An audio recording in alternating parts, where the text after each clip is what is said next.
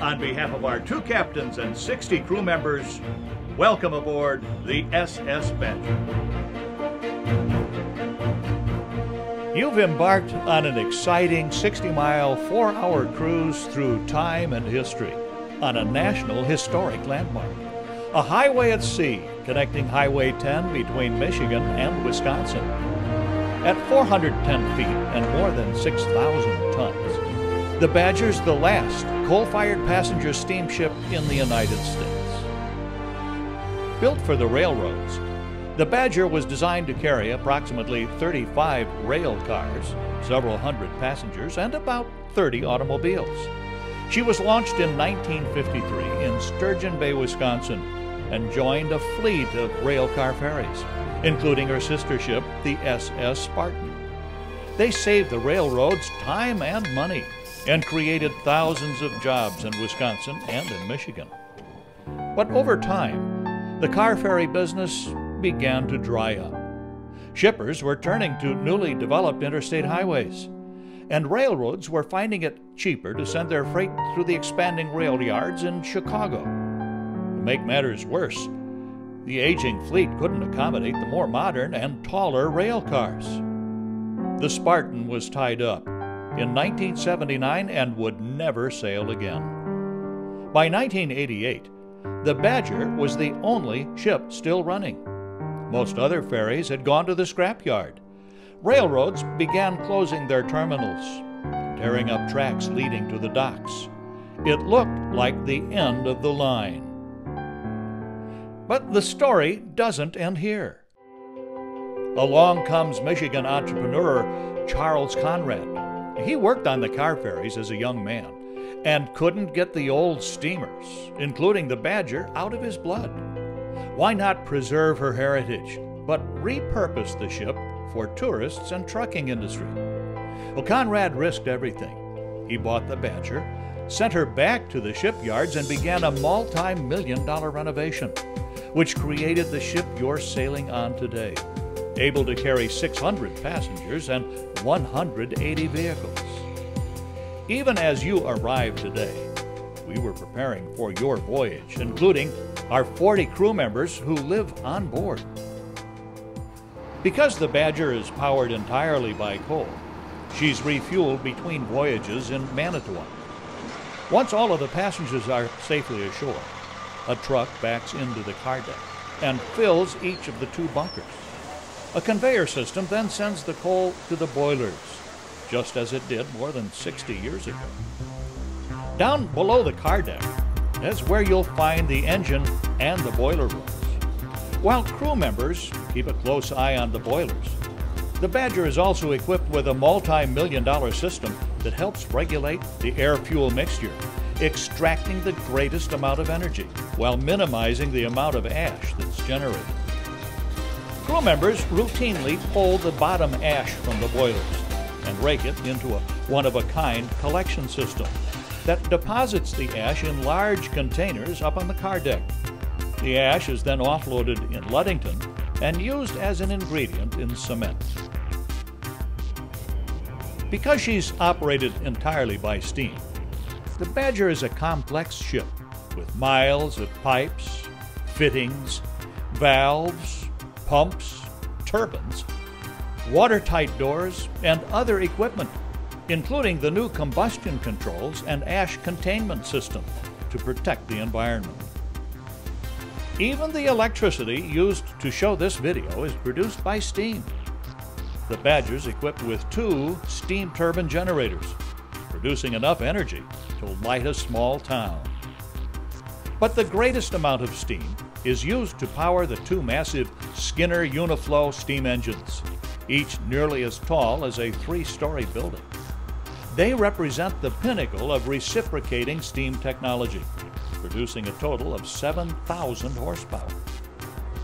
When you came on board today, the engines, recognized for their true historic value, were already at work, slowly turning the propellers to hold the Badger tight against her dock. At the same time, our staffs of drivers were carefully placing up to 180 passenger cars, pickup trucks, and RVs inside the car deck. There's even a second level for parking toward the bow. Most motorcycles, big trucks, and oversized loads are driven aboard by their own professional drivers. Knowing where to place each vehicle and keeping the ship trim and level is an art unto itself. Water is moved in and out of large ballast tanks by steam-powered pumps in the engine room to help trim the vessel. As loading nears an end, an officer on the car deck uses a sound-powered telephone to give a 20-minute warning to the engine room and to the bridge. A watch officer on the bridge notifies the captain that the Badger is getting ready to depart. Being captain of the Badger is like no other job in America. While captains on modern ships have direct control over the engines, the Badger uses a telegraph system dating back to the 19th century. These instruments are called Chadbourn engine order telegraphs. There's one for each engine, and a duplicate set located down in the engine room. As we get closer to departure time, one of our chief engineers will position himself at the port side engine, while a second engineer mans the starboard engine. A third crew member, often called an oiler, stands watch between the telegraphs and answers the bells. Other crew members inspect the fires in the boilers and make final adjustments, steam pressure, water levels, and other critical settings. Back up on the car deck, the blue-colored hose carrying fresh water from the city is disconnected. Stainless steel tanks aboard the ship will supply fresh water during your journey today. The red line handling wastewater destined for local treatment plants is also disconnected. Up forward, beneath the sun deck, in the windlass or anchor room, a check is made to ensure that both of the anchors are in their stowed and their locked position. Other crew members stand by the winches that contain lines holding the Badger to her moorings. 5 minutes to departure now. After a final boarding call, the officer at the stern reports when all vehicles are stored and the passengers are safely aboard.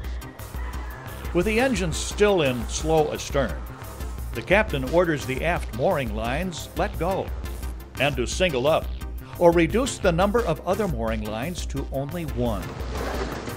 Passenger ramps are pulled away.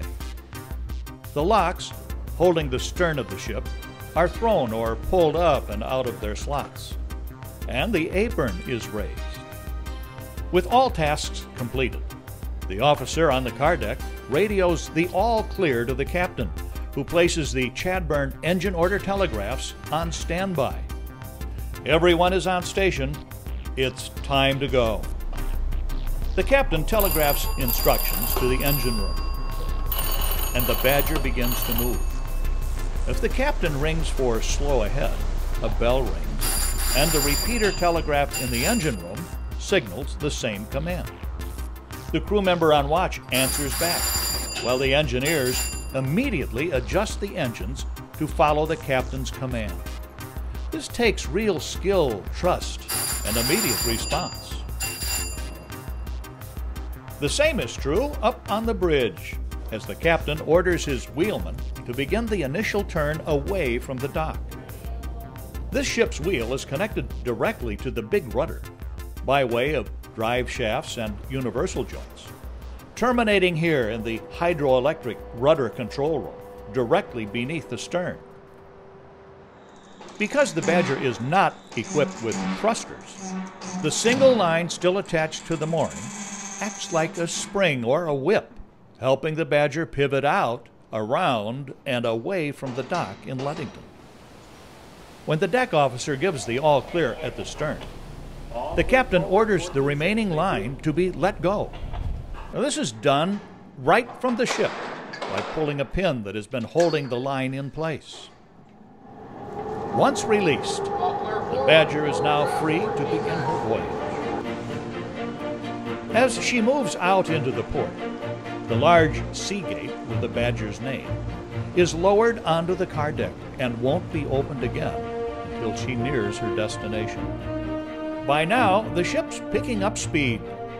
This is the sight people come to see and hear every day as the Badger makes her way past the Ludington Lighthouse and out into Lake Michigan. The captain blows the horn at this point, signaling our departure.